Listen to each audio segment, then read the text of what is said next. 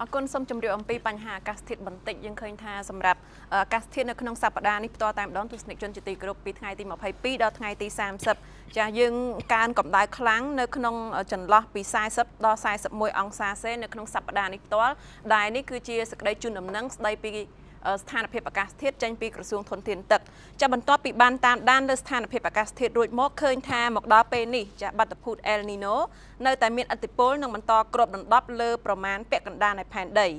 សម្រាប់តំបន់និងប្រទេសកម្ពុជារបស់យើងក៏នៅតែបន្តទទួលរងឥទ្ធិពលនេះដែរហើយកត្តានេះបានធ្វើឲ្យសីតុណ្ហភាពអតិបរមានៅកម្ពុជាបន្តកើនឡើងនិងអាចឈានទៅដល់40ទៅ41អង្សាសេនៅក្នុងសប្តាហ៍នេះ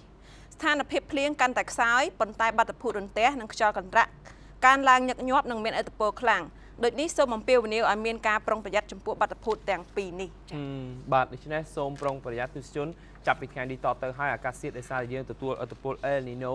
គឺសីតុណ្ហភាពនឹងកើនឡើងកាលពីអាទិត្យមុនត្រឹមតែរង្វង់37ដល់40ទេប៉ុន្តែសប្តាហ៍នេះគឺរង្វង់40ទៅ41អាចកើតឡើងពោះហើយជាពិសេសហ្នឹងរាជធានីភ្នំពេញនេះឯងដែលមានចរន្តនៃការធ្វើដំណើរពីយានយន្តការបញ្ចេញផ្សែងពលពីសំណាក់គ្រឹះស្ថានឧស្សាហកម្មសិប្បកម្មរោងចក្រនានាហើយក៏ដូចជាមនុស្សចំនួនមនុស្សកក់កុញច្រើនហ្នឹងក៏ធ្វើឲ្យក្តៅហួតហែងងាយបង្កជាអគ្គិភ័យហើយថ្ងៃនេះជាក់ស្ដែងចូលរួមសោកស្ដាយជាមួយនឹងអគ្គិភ័យដែលវីសាដូមីណូនៅឯទូកកនោះគឺ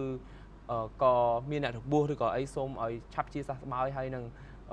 សូមឲ្យមានការប្រុងប្រយ័ត្នទាំងអស់គ្នាចំពោះបញ្ហាអគ្គិភ័យឬក៏ការឆ្លងចន្លោះអគ្គិសនីបាទព្រោះថាយើងមិនអាចដឹងមុនថាទំហំខូចខាតប៉ុណ្ណាទេយើងដូច្នេះយើងមានតែការប្រុងប្រយ័ត្នឲ្យបានខ្ពស់ជាពិសេសថែរក្សាសុខភាពជាពិសេសគឺស្បែកថែមទៀតហើយសូមផឹកទឹកឲ្យបានច្រើនទោះបីជាមិនស្រេកក៏ដោយគឺសូមផឹកទឹកឲ្យបានច្រើនទឹកជាប់ខ្លួនបាទទឹកជាប់ខ្លួនបាទ